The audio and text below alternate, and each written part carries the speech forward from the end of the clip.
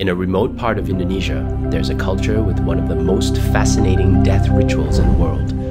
In Toraja, the corpses of dead relatives continue to live with their family in their home for years or even decades.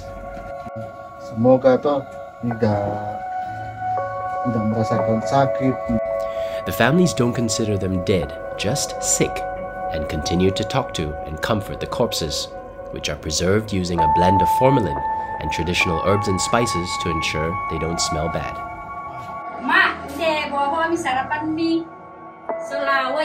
In another home we visited, the family continues to serve their mother's corpse her daily meals, as if she's still alive.